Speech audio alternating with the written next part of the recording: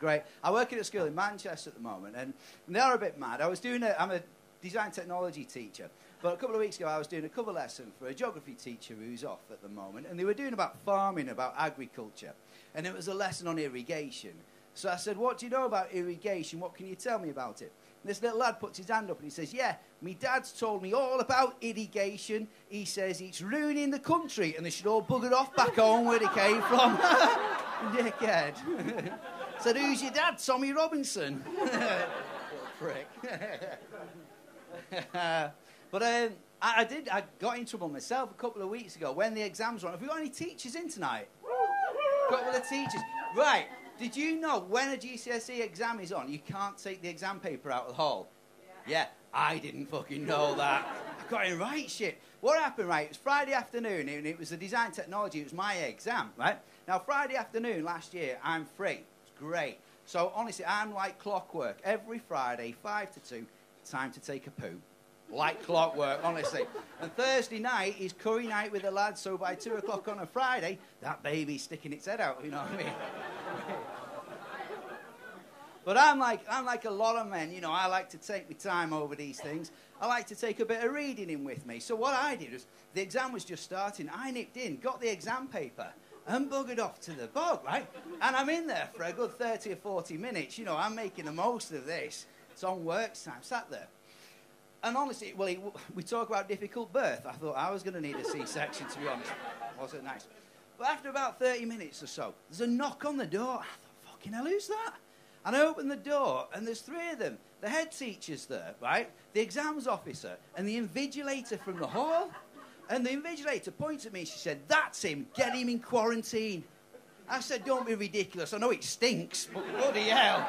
It's a bit much, isn't it? She said, no, you stupid man. You've taken a paper out of the exam. You can't speak to anyone till the exam's over. Get in isolation. So they did. They put me in the isolation unit with the naughty kids. Some of these kids, I'd put there myself at the start of the day.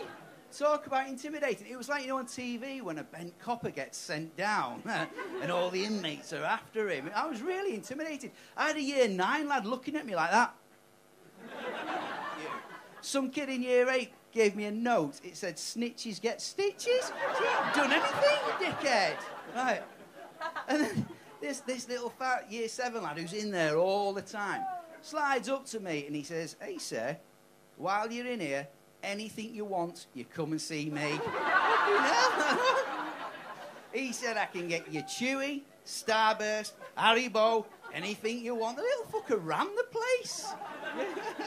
So, yeah, I did. It was quite... I got into a lot of trouble, and I've got a letter from the exam board warning me of future conduct. Black mark against my name.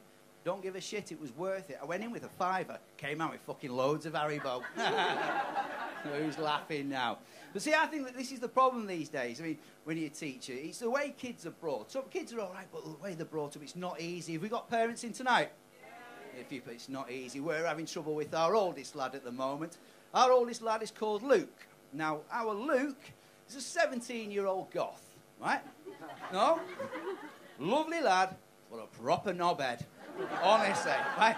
We took him out the other weekend. It was the hottest day of the year. We took him out. He turns up in his full goth kit, right?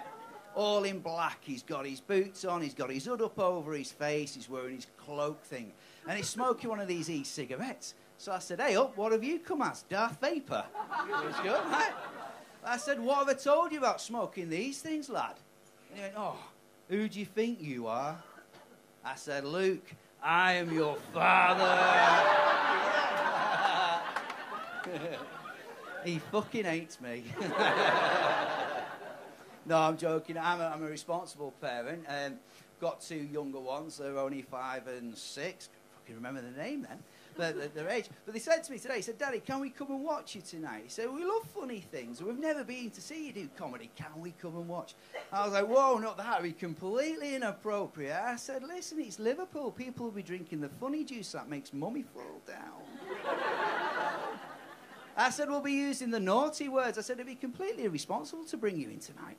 So I've just left him in the car down the road. Fuck